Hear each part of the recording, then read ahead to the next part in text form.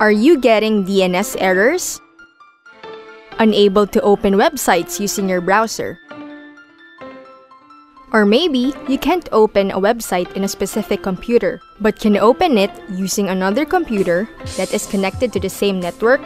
You might be experiencing a DNS cache problem. To solve this, you need to reload or flush your DNS cache. Here's how. Step 1. Go to Start menu. Step 2. On the search box, type cmd and click cmd or cmd.exe. Step 3.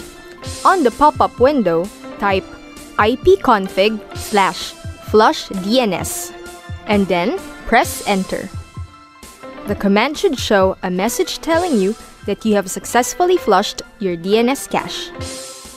With your DNS cache reloaded, you should be able to enjoy surfing online again!